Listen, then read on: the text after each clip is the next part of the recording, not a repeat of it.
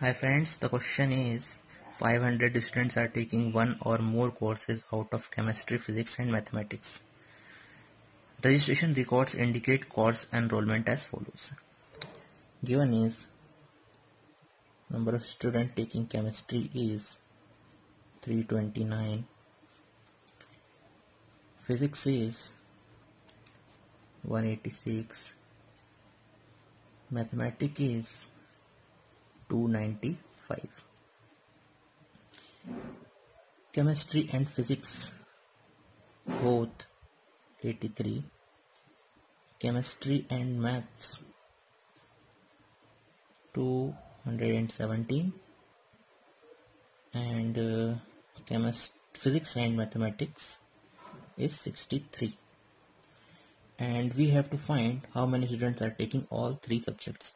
So we have to find this C intersection P intersection M. Okay, so we know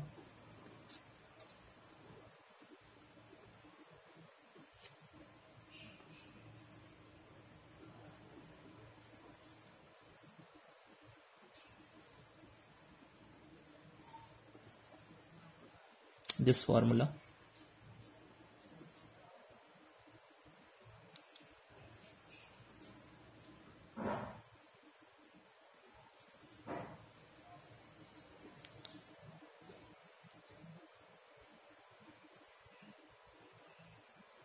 Okay, so given is its number of students is 500.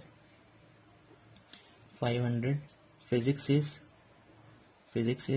186, chemistry is 329, maths is 295, physics and chemistry is 83, chemistry and maths is 217, and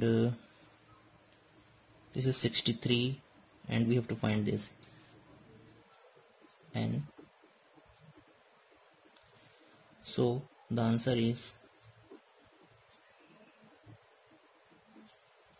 53. 53 is the answer. Thank you.